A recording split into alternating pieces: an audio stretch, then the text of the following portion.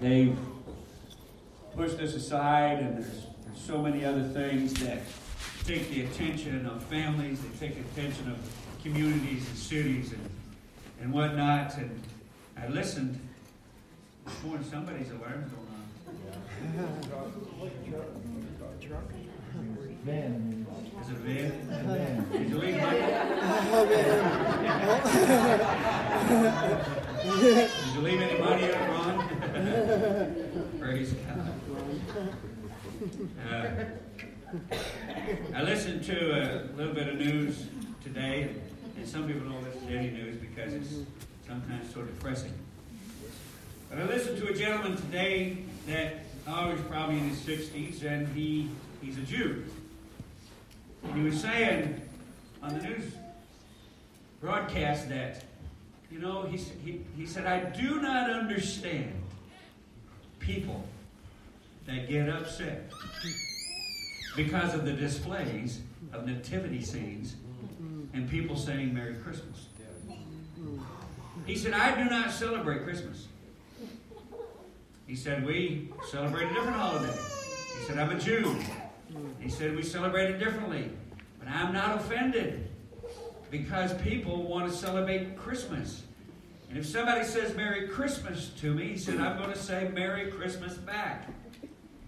He said, this is in the States. He said, Christmas Day is a national holiday. He said, I celebrate it as a national holiday with everybody else. He said, and why people are getting so bent out of shape because somebody's saying Merry Christmas is way past me. He said, there's people even telling us that we should be offended because we're Jews and we don't celebrate Merry Christmas. You should take all this stuff away. He said, I've never seen such an hour and a time of society that we're living in right now. He said, somebody's making a lot of this stuff up because he said the majority of people are not offended. They're not offended at all. And so I thought it was quite an interview from a gentleman that doesn't even celebrate Christmas. But he said, it's a national holiday. I celebrate a national holiday with everybody else. And he said, and it doesn't offend me at all. The strangest thing to me is when it offends a Christian. I guess I kind of questioned that. Why do they call themselves a Christian if you can't say Merry Christmas? Anyway, that's just, I'll get off that.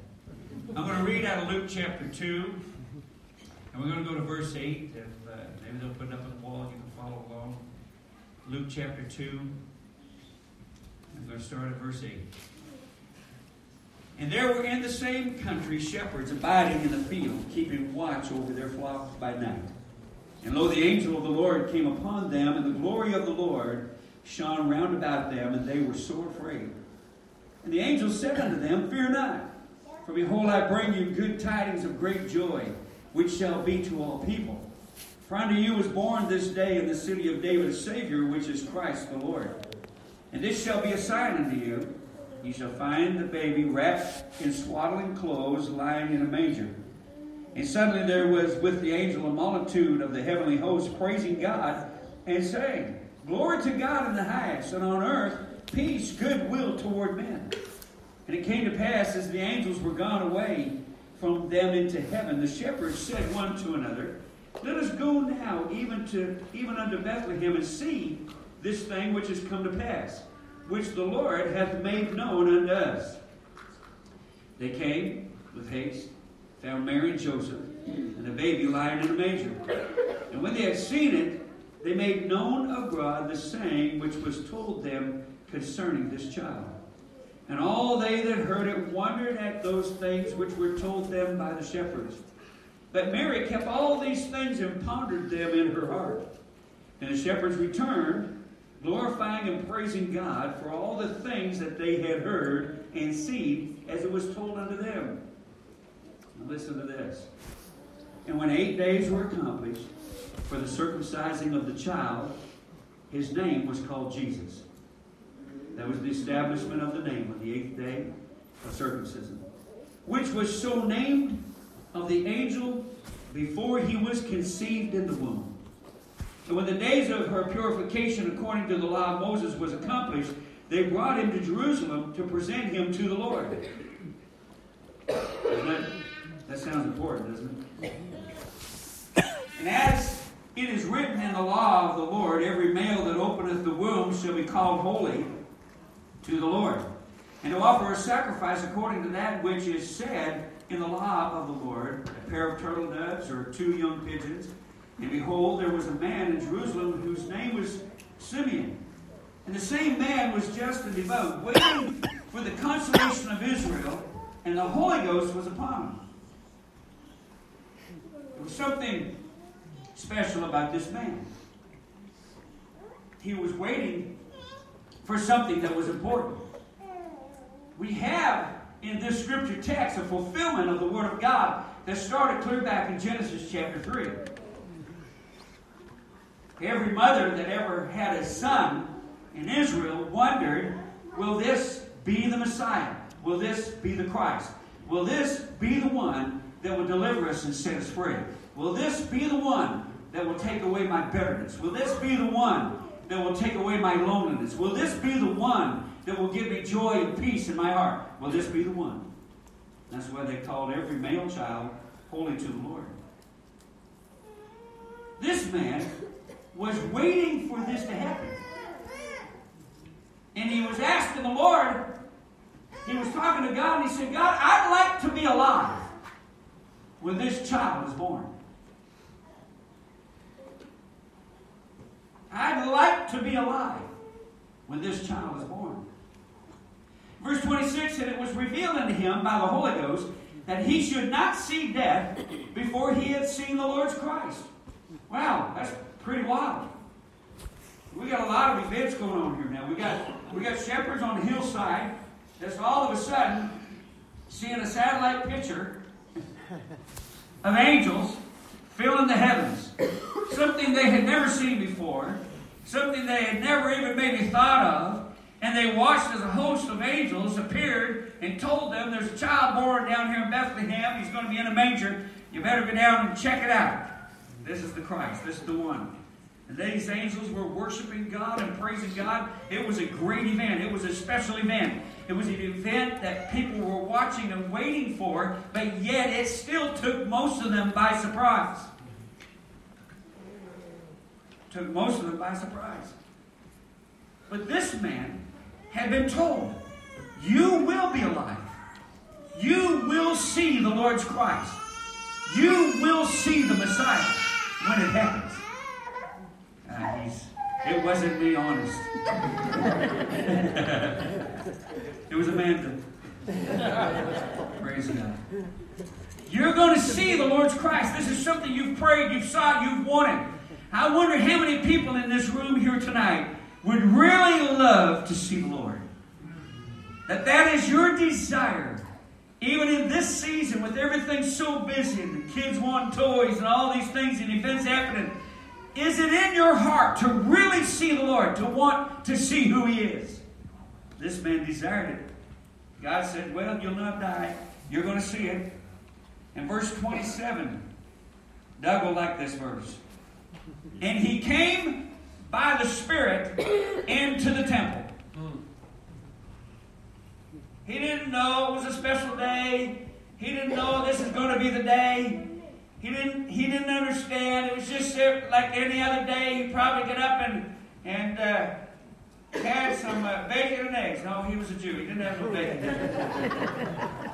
He had some lamb chops. He started his day the same as he started any other day. It was a day like any other day. It was a day that was just going to pass, and maybe he was going to go to the temple. Maybe he wasn't going to go to the temple. But yet there was a promise in his heart that had been given to him many, many years ago. Do you think for one moment that God will allow the promises that He's given to you to just slip by and let you miss it? No. That's not who God is.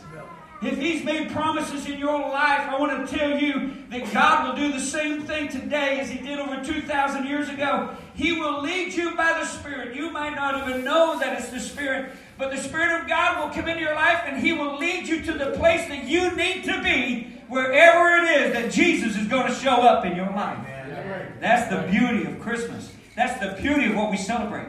Jesus Christ was born. He showed up in my life many years ago. It happened on a Sunday morning.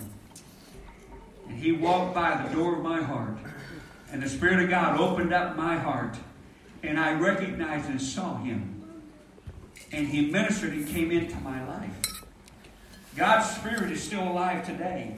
And it is still drawing people that maybe they don't even understand, but God's Spirit is still alive. Verse 27 again, and He came by the Spirit into the temple.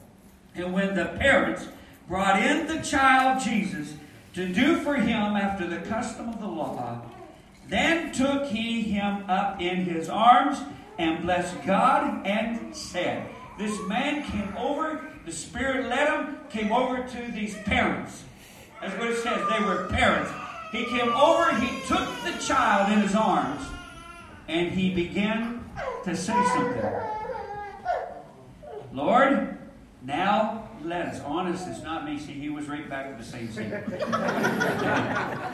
Lord, now lettest Thou Thy servant depart in peace, according to Thy word. For mine eyes have seen Thy salvation, which Thou hast prepared before the face of all people. There comes for the majority of His in here tonight a light to lighten the Gentiles and the glory of Thy people Israel. Isn't that amazing? You know, we look at it and time passes us by, doesn't it?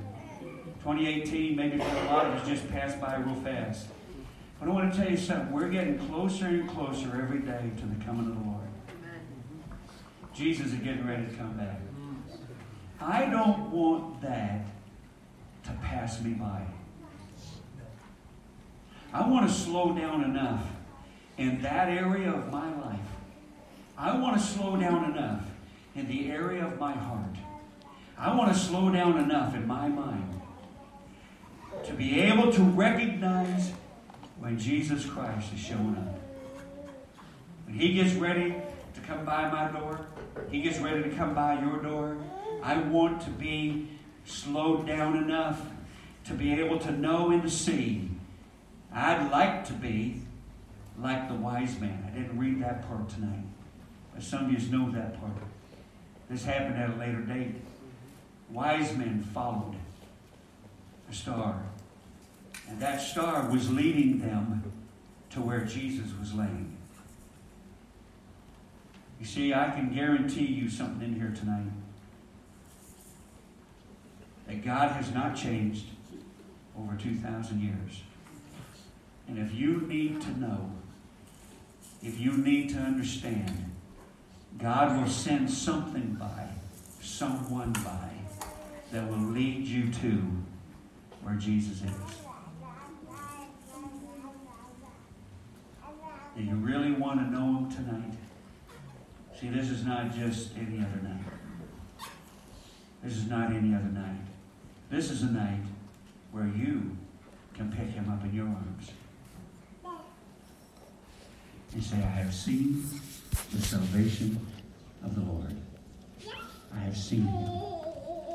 He's come to change our lives, hasn't He? He's come to change our hearts. Would you stand with me together once more? Sister Sharon, would you come back?